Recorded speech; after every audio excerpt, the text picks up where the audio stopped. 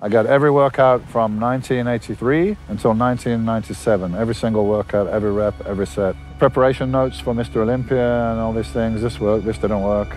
So very analytical, writing everything, analyzing, studying. His training diary was his life, and that was him. He knew if he followed X, it would equal Y, and that's what's been proven. He totally believed what he was doing was right. He had no doubts. That's half the battle.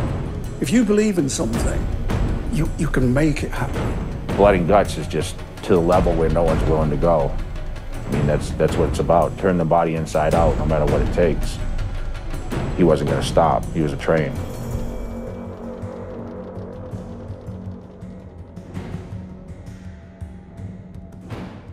It was a real regime, almost. Oh, hell no. They're talking about me. All I needed was one ball. The science of training. And I know you don't think it's a sport. Do you think in general, like let's say if two bodybuilders are on stage, right, and one has better physique, can the other guy outpose him and win the show through posing, even though the physique lacks a little bit? I think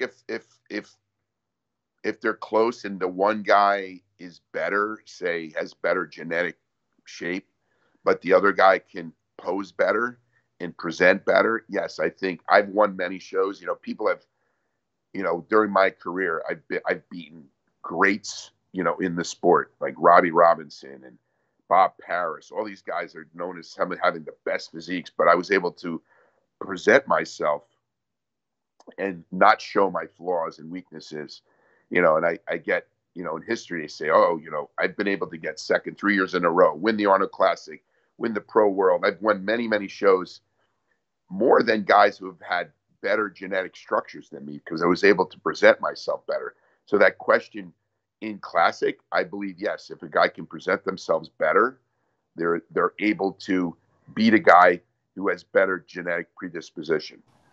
Well, that's one of the biggest things about you. Everybody says that you were never blessed like genetically as well as the other guys. Obviously, you have great genetics, but not as to the level. But you outwork the other guys. That's one thing always comes up about you.